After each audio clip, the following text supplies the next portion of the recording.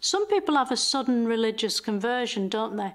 My mate Paul was driving to Winchester when a lorry jackknifed in front of him, and he was hurtling towards it and everything went slow-mo. And Paul, who's never been religious, spoke to Jesus and said, "I promise if I survive this, I'll believe in you." And he did survive, but he fractured his skull and broke both his legs. Why did Jesus do that to him? Well, you've raised a very significant question about the nature of providence. Have I? You have indeed. If we believe in a good God, why is there so much evil in the world? Now, your friend, Paul, his accident, to what extent can one blame God for that? See, Paul never forgave him. He said, if I ever see Christ again, he's a dead man. Right.